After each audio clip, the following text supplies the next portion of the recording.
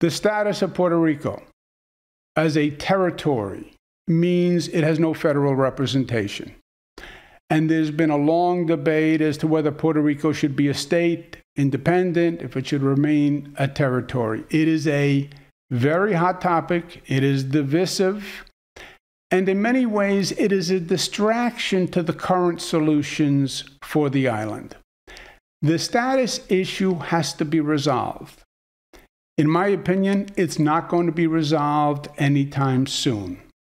And we can't wait to resolve the status issue to start to attend to the problems Puerto Rico is dealing with today.